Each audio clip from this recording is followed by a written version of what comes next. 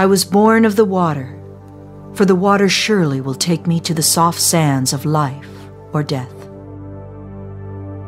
As I touch the gentle rolling sea with the soft spray of salt water drenching me, but not my profound thirst, hearing the powerful machine belching and coughing come to life, the roar was deafening as the bow lifted upward upon the blue swells in motion.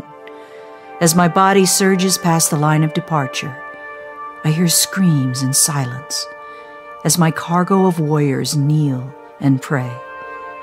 Deep in the recesses of my soul, mind, and heart, I hear commands shouting the responsibilities for the souls on board. The signal of faster, even faster, while riding those rolling, gentle swells of the sea. I desperately look for that marker to my front that will safely be my guide into the roaring surf and then away from that hell incarnate. As I gently lower the gate to the battle raging on the other side, I can hear and see the bursting bombs and projectiles ping the metal with the thud of target hit. My cargo of life is gently laid on the shore, and emptiness is all that is left. I reverse the power to stern, while rudders and screws dig deep scars into the sand below.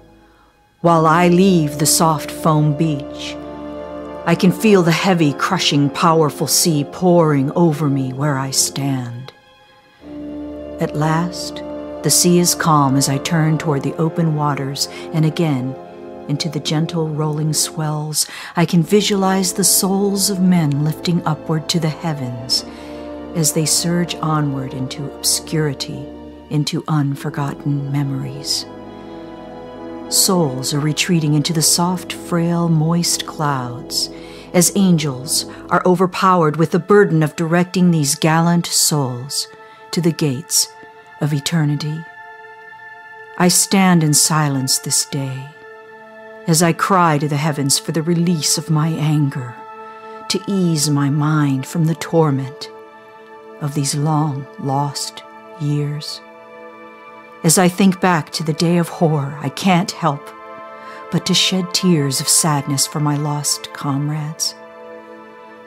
An angel saw my tears and said, "I see your eyes sweat in sadness as you remember as I do the day of heart-stricken terror that lay broached on that faraway shore.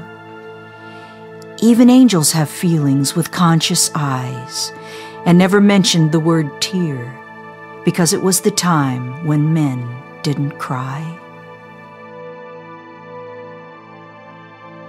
How the remembrance of hell on earth must live on through the mind of the forgotten combatants so long ago.